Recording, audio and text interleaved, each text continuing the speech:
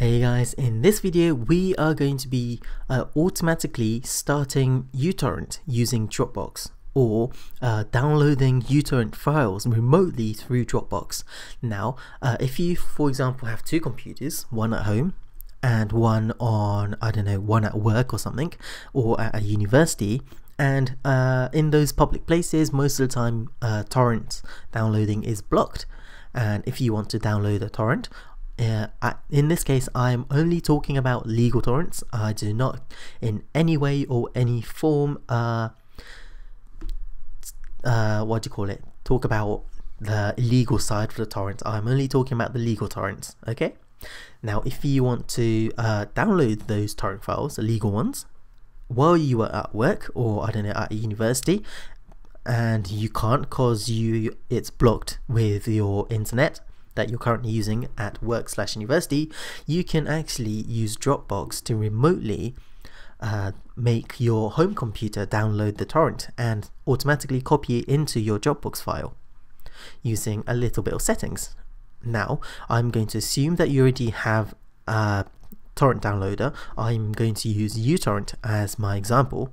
So before I do anything, I am going to be creating a new file in my Dropbox folder. So new folder, and I am going to name it torrent folder. Okay, now I am going to start my uTorrent. There we go. Now I'm going to go to the preferences. I think it's the same for Windows and Mac. I'm going to go to, I think you start from general and then ignore all that, and I'm going to go to directories. Now if you go to your directories, there's two options and there's a couple of tick boxes, and I'm interested in the location of .torrents. Now it says over here on the third one, automatically load .torrents from. Now what that means is you can basically select a directory, and if a .torrent file gets put in there, it's going to start automatically download the .torrent, or it's going to load the .torrent to download that file. So you can actually use this to remotely download through Dropbox. So I'm going to tick this, and then inside here I'm going to click other, and then I'm going to go to Dropbox and torrent folder, and I'm going to click select. Now what that does is whenever I put a .torrent file into my torrent folder in Dropbox, it's going to automatically start the torrent. And I'm going to delete the loaded torrent because I don't need it anymore.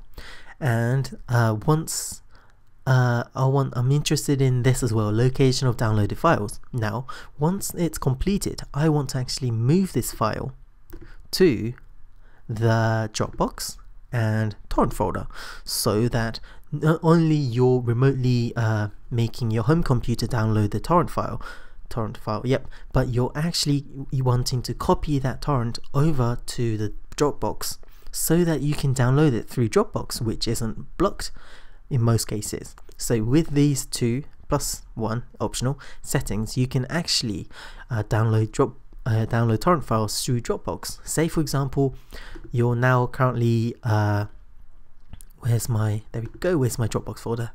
Now say, imagine you're currently using your other computer, your work or university computer, and torrenting is blocked. However, you have your home computer where Dropbox is open and uTorrent is on with that specific settings I showed you a couple seconds ago. Now we are going to download torrent. So I'm going to go to my downloads where I downloaded a torrent file. It's a completely legal one, Arma 2 free, which is the legal torrent for the free version of Arma 2, and I'm going to copy this, and then I'm going to go back to Dropbox, and then I'm going to put it into my torrent folder like so.